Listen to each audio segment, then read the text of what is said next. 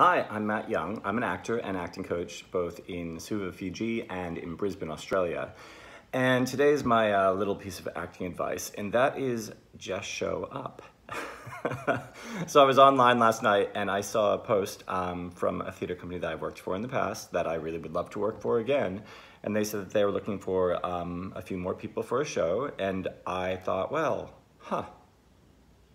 I'd really like to do that, and I wonder why they haven't called me, and did I do something wrong the last time, and blah, blah, blah, blah, blah. And I was like, no, stop it with all the negative thoughts, Matt.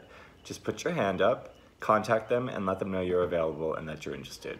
So that's the first step to getting a job, is just show up. I also worked on a show last year where I was doing some casting, and I had approached several people to come in and read for a role. And, you know, let's just say 70% of the people that I invited came to read for the role. And unfortunately, nobody out of that 70 ended up getting the role. They sort of decided to go a different way with the role.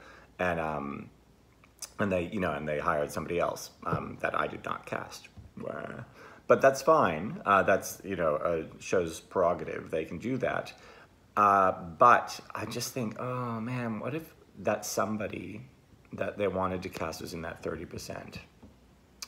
That 30% that didn't show up. I mean, I'm being a little bit crazy because, it is what it is. I mean, auditioning is really hard, and hats off to all of you for doing it because it's a challenge and it takes a lot of ego and inner strength to do it. But you just never know. You never know when you rock up to an audition whether you're going to be right for it or not. So just show up.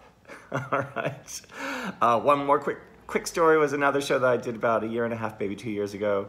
Again, I was helping to cast it, and I brought in a bunch of candidates, and they were like, well, we haven't found what we're looking for, but I've heard about this actor named blah, blah, blah. And I went, I put blah, blah, blah on tape for you for a different role. And so they looked through their, because they had their casting blinders on, they looked through their files again, and they found that actor. And they looked at the tape again, and then ended up casting that actor in a different role than the actor auditioned for. So, again, just show up. I hope this is good advice. We'll see you again next week. Take care.